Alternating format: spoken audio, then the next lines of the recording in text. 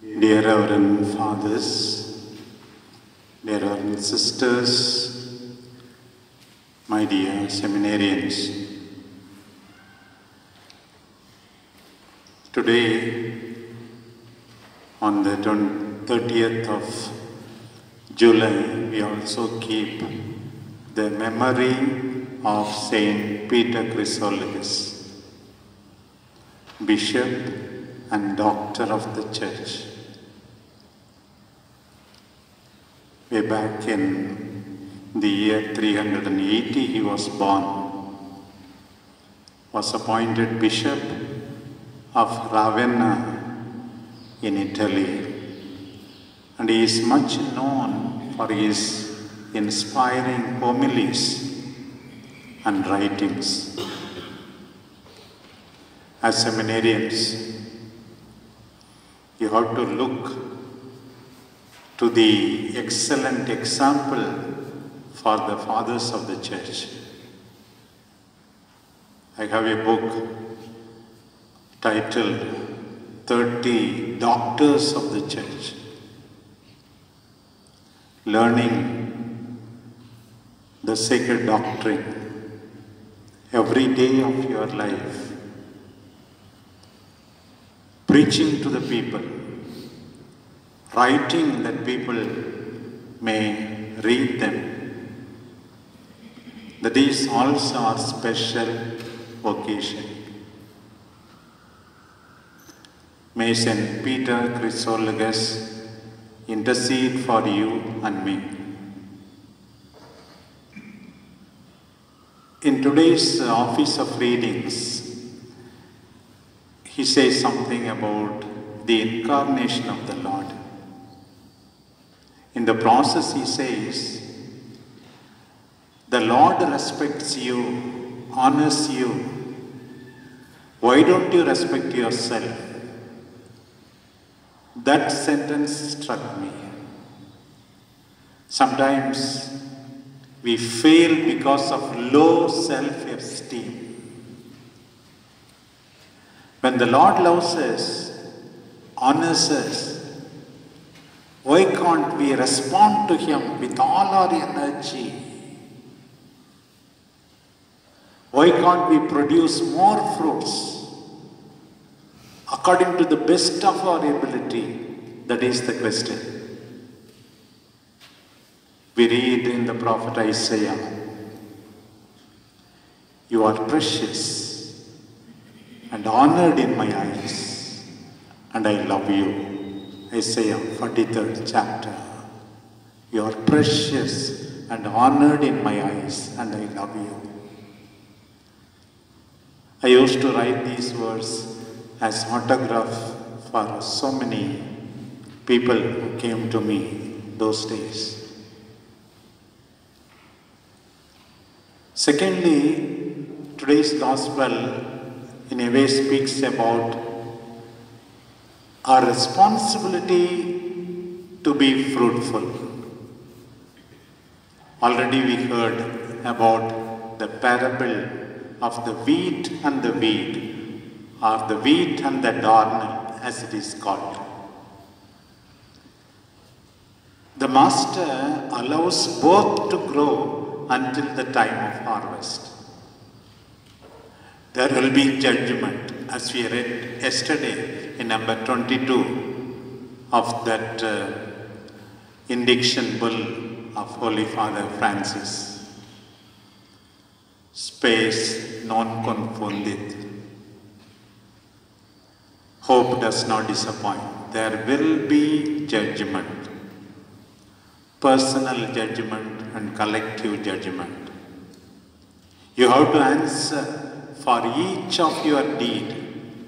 For all that you did, Holy Father says, also for all the good that you did not do.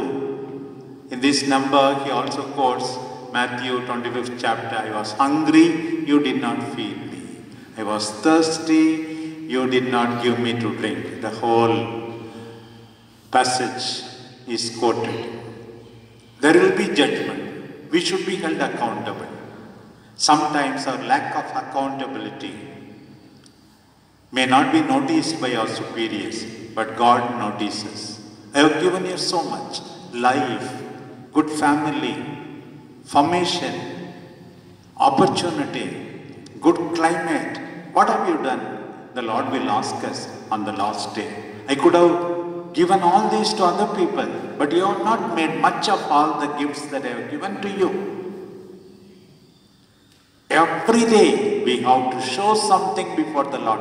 Lord, this is what I have learned. This is what I have produced. There is judgment.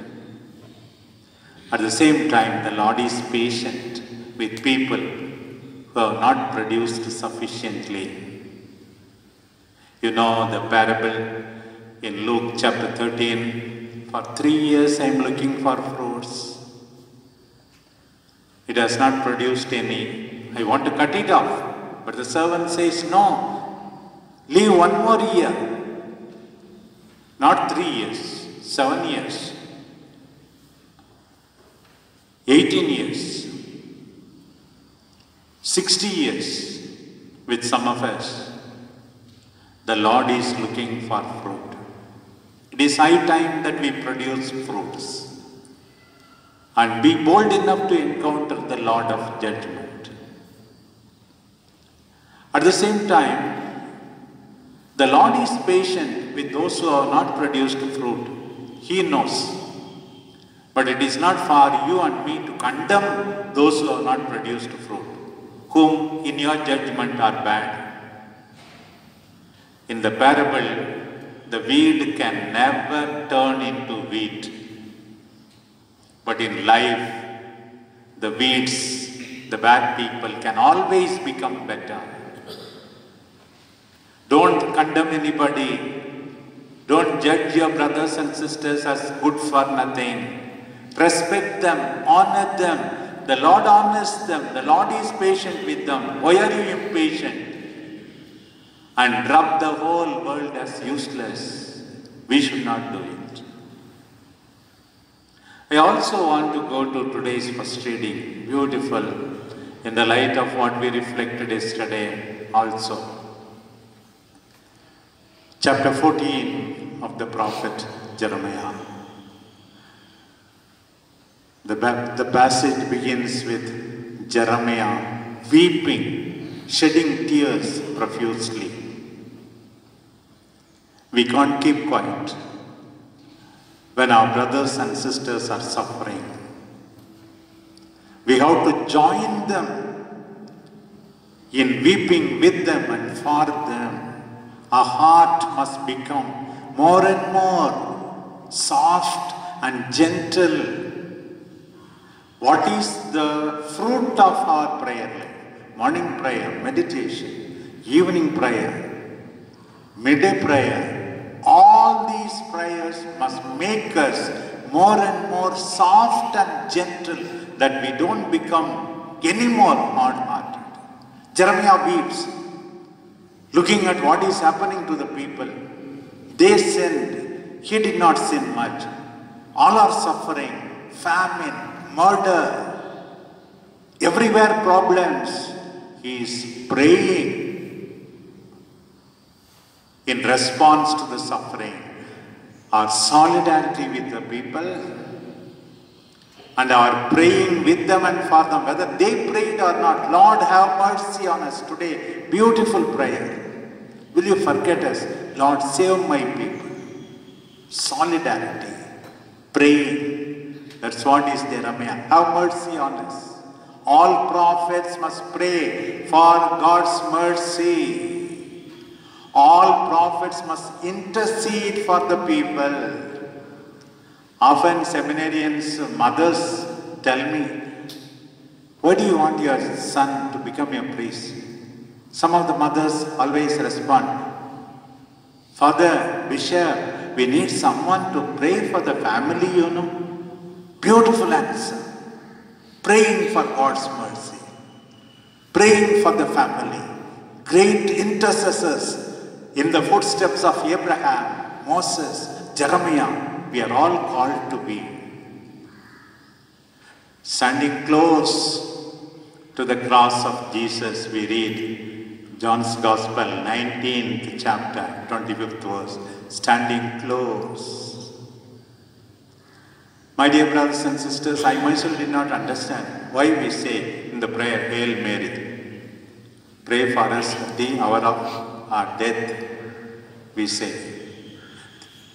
Mary was standing close to Jesus at the time of his death. She consoled him, strengthened him by her presence. Mother Mary, be with me when I am going to die. I am dying sometimes every day, many deaths. Mother Mary, be close to me. Then only I appreciate that Hail Mary prayer all the more. We have to stand close to Jesus. Stand close to the suffering Jesus in our midst. So many brothers and sisters. That is our vocation. My dear brothers and sisters, the Lord respects us, honors us. Let us respect ourselves. Let us remember that we have to give account for all the gifts we have received from the Lord. Let us remember not to condemn anybody. The Lord loves them. Lord is patient with them. Let us be in solidarity with the suffering humanity. Let us pray for our families, pray for the diocese, pray for the church. Let us continue our pilgrimage of faith by standing close like Mary to those who are suffering. Amen.